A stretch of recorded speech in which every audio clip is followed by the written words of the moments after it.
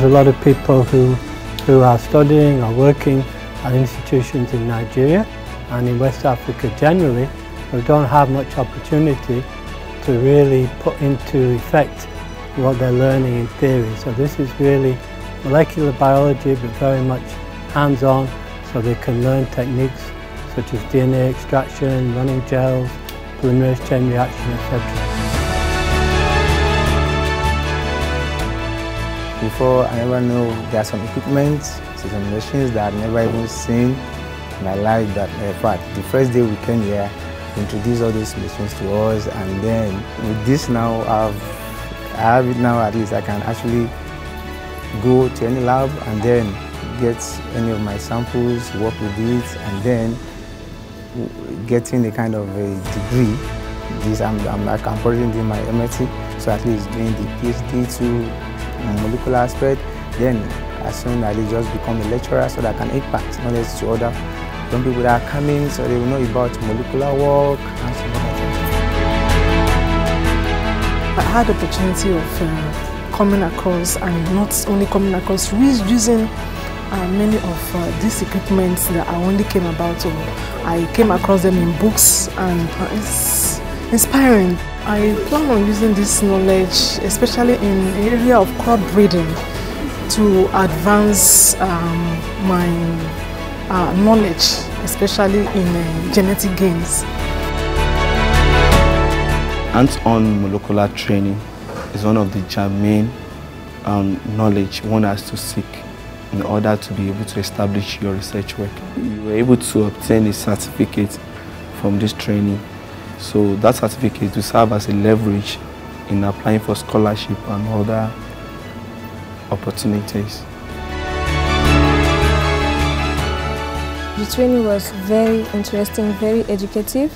I never worked in a lab before, so this is my first time to manipulate the micropipettes and all those equipment that we saw here. And here we were able to practice, to know how to extract DNA, to know how to run a PCR, and also to know how to do a sequence and how to use it, where should it be used, and how to understand it. So it was very interesting.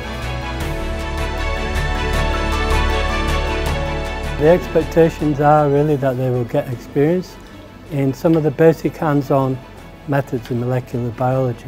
At the same time, we look at the understanding of why we're doing things in a particular way, and we can see from the course outcomes. Even based on the assessment we did for them, it's made us to understand that they've gained even much more than what were expected.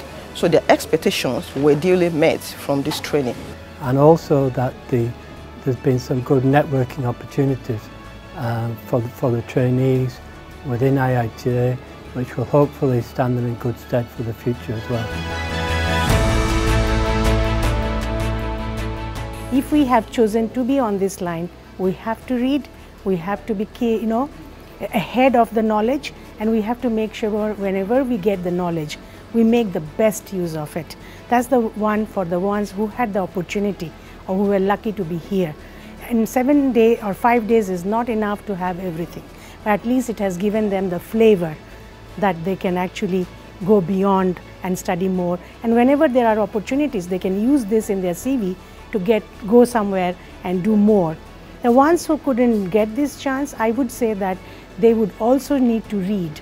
Reading makes a lot of, you can get a lot of knowledge through reading. Hands-on, if not today, if you are, have a lot of depth of knowledge, if you apply for, in online or somewhere, if you can do a good proposal with your in-depth knowledge from your reading or understanding, somewhere, someday you will get it. Don't lose heart and keep knocking at the doors. There will be somebody who will open that door someday.